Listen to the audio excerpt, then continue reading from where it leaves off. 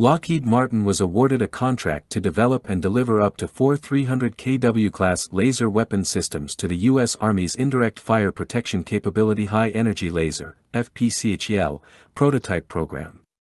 The IFPC HEL system complements other layered defense components to protect soldiers from stressing threats, unmanned aerial systems, rocket, artillery and mortars, along with rotary and fixed-wing aircraft.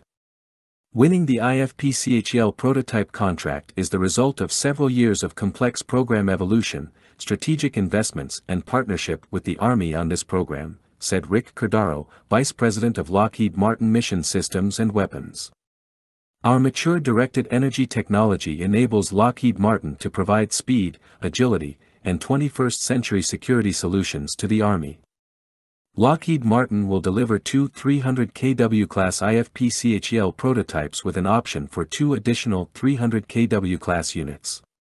Since 2019, Lockheed Martin has been integral to the transition from the 100 kW class Science and Technology program, the High Energy Laser Tactical Vehicle Demonstrator, HLTVD, to deliver a 300 kW class IFPC HEL demonstrator.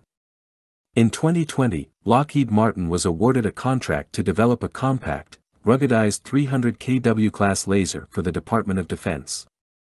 In August of 2022, Lockheed Martin delivered the High Energy Laser Scaling Initiative, HELSI, laser for use in the IFPC HEL demonstrator, which was the most powerful solid-state directed energy technology delivered at that time.